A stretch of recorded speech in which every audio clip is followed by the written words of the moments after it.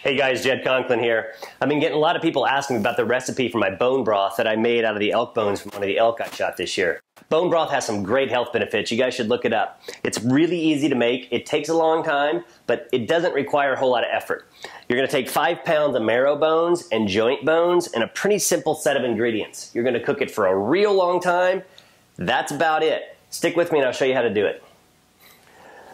Alright guys, we have the oven set for 400 degrees. We're going to roast these bones for 45 minutes.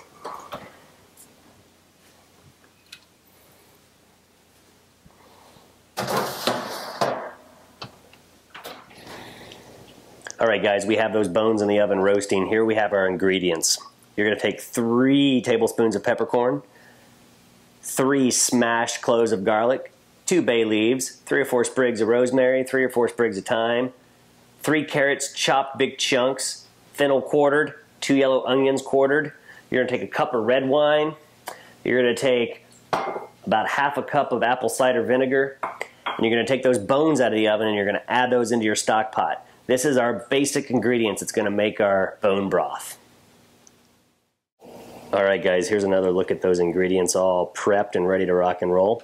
Here's our pot. We have 2 gallons of water in that stock pot. We're going to bring that to a boil. Let's check out our bones. They've been in for about 45 minutes and they're looking really good. They have that nice deep dark brown color. All those drippings are coming off on the bottom of the pan.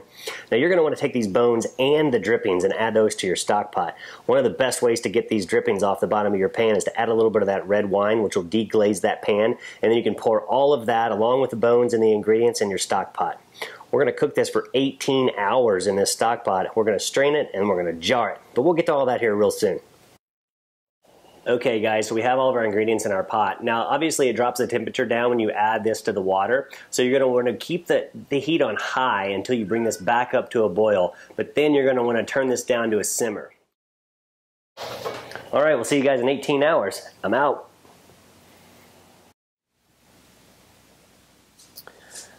Alright guys, it's the next day. So this has actually been cooking for like 22 hours. And the reason I cooked it a little longer is because you want all those connective tissues and cartilage to dissolve away from the bone. That's what makes your bone broth. So I went on to cook this an extra 4 hours. Now we're good, ready to go. Another important thing, throughout the course of the morning and the afternoon and the evening as you cook this, make sure your water levels not drop too far. It will start to drop. Just keep keeping that water level the same as it was when you first turned on the pot. So I had to add water throughout the course of this entire process. Now we're ready to go. This is looking really good. I'll show you a photo of what this looks like. Then we're going to strain it. Then we're going to jar it. Then we're done. Talk to you guys soon.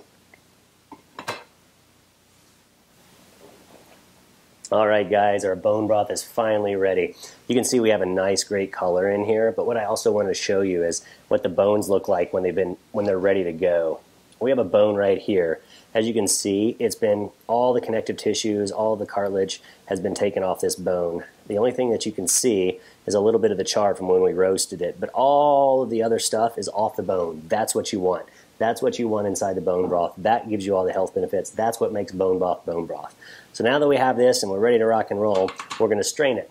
Because we have a stock pot here, it's going to have one level of straining already built in. Then we're going to have to strain it again before we jar it. We'll get right to that. Alright folks, here we go. So, we have our stock pot. All we're going to do is we're going to lift this up, let this drain. This has all of our solids in it, all of our bones, all of our vegetables, all of our spices, everything else locked in right here. Make sure we get all the goodness out of it because that's what we've been waiting so long for here. Alright, now we're going to get a smaller strainer and we are going to strain the remnants of this into another pot and then we're going to jar it. Alright guys, we're finally done. So we pulled the stock off of the stove. We strained it initially with the built-in strainer that we had in our stock pot. Then we strained it again with this smaller strainer and we put it into 2 pots. Now I let it cool for just a little bit and then we're going to jar this thing right now. So this is what you want to be careful because you're about to pour this into the jar, right? what's going to happen is you're going to seal these up, you're going to put them in the fridge, and a fat cap's going to form on the top of this. You're going to want to remove that fat cap before you use the bone broth, but otherwise, we finally reached the finish line here. So hopefully I don't spill this.